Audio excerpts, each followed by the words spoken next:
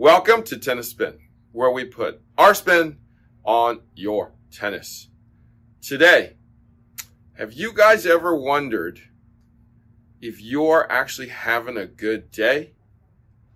Well, I got a video for you that will actually prove to you that you're either having a good day or a not so good day on the court.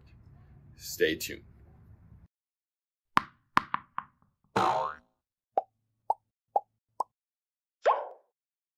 All right, so have you ever practiced on the daily, like either with a person on the machine or with a coach, and have wondered, like, is it like Groundhog's Day today? Did I just do the same thing over and over again?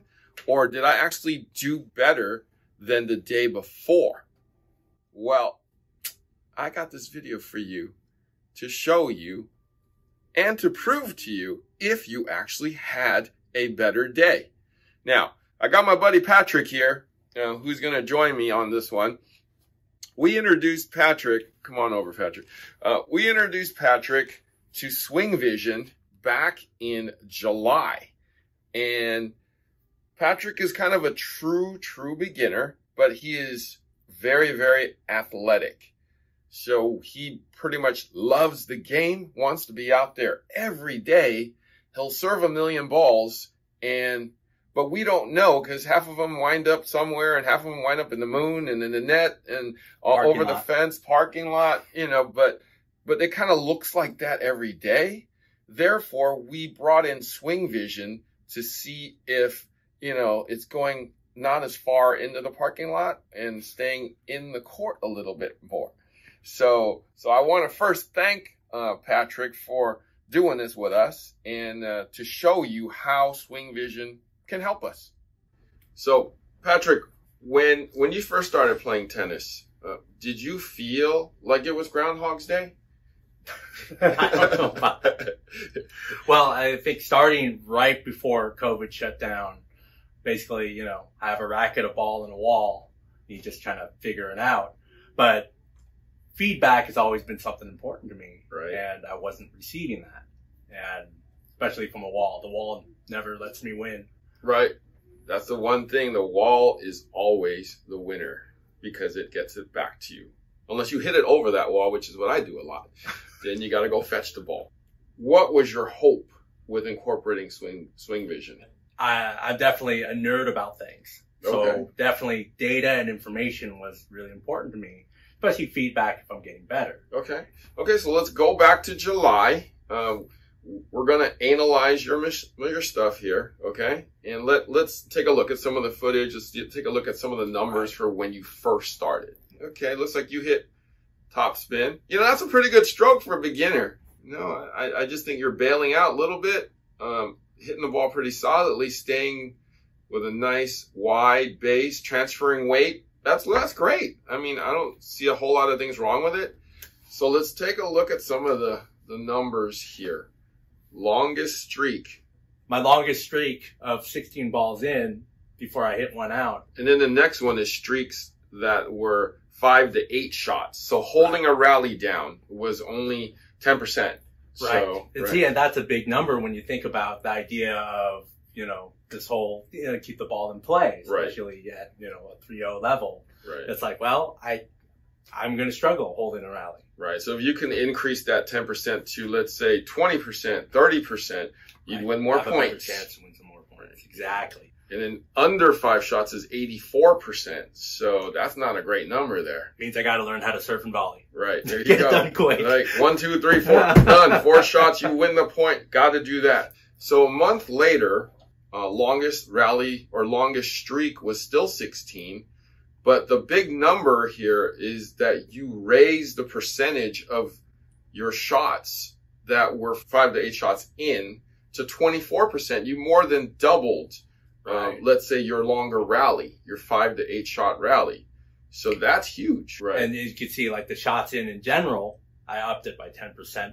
I mean, but you could definitely tell within a month's time that there was improvement.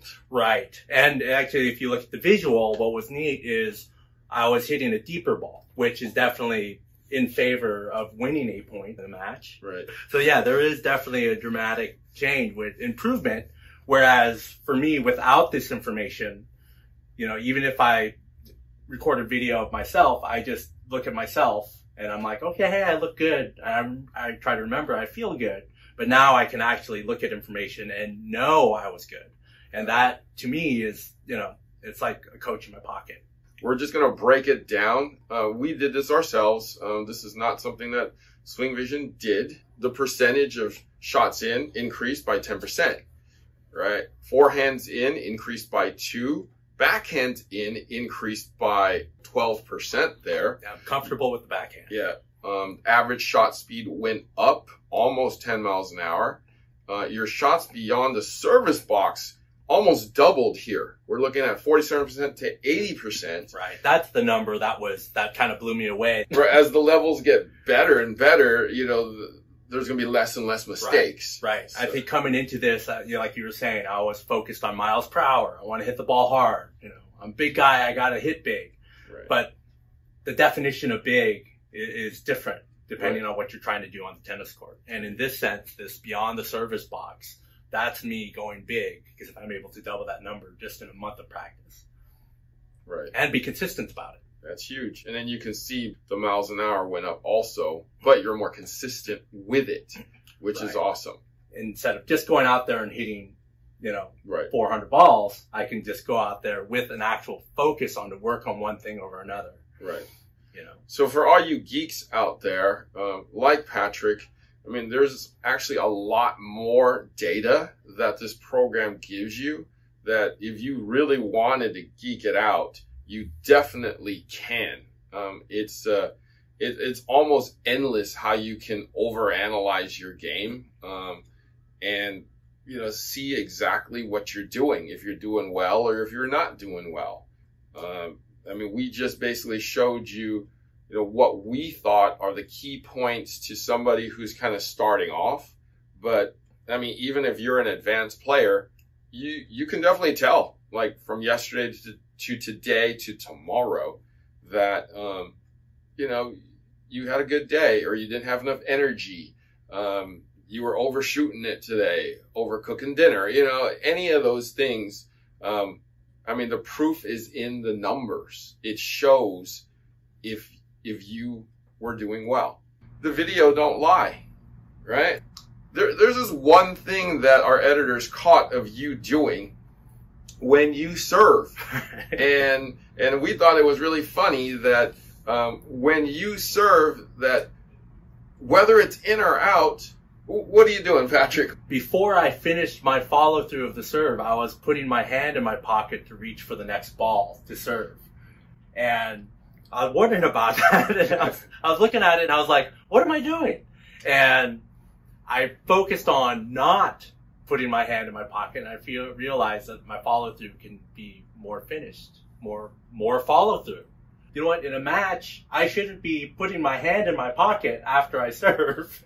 Unless you're purposely trying to hit the first ball out. But if it goes in, then you're kind of in the middle of the court with your hand in your pocket.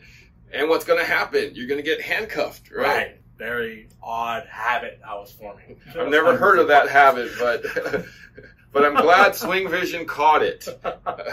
Okay, so let's quickly look at serve analysis here. From back in July to August, 27% was in. That's 1 out of 4, Patrick. That's a good day for me. And their longest streak of going in was 3. Okay, that's not a great streak. But let's fast forward to August. Half of your serves went in. That's a huge improvement. Your longest streak was 5. You got 5 first serves in, let's say. Right. But my miles per hour did jump almost 10 miles on average. The biggest thing for me is if I look at the heat maps, my serves are a little bit more accurate in the sense that I can actually almost get a corner. You can see by my shot pattern, I'm deeper in the service box. I'm not laying up a powder puff ball right up front like I was. And again, yeah, a lot less than that, a lot less out. So let's look at the cheat sheet here that our editors did. And you can tell shots in doubled, right? serves in, like, not quite doubled, but up 13%. Serve in percentage jumped up huge, right? We went to from 9 to 72. That's a lot of accuracy there. The big number for me is shots in. Right. If I can place that serve, which was next on my list, you know, placement over pace in a lot of ways is going to win points, is what I'm learning from everyone that I play with. So Patrick's actually got a great philosophy on tennis, right? He's looking at serves in.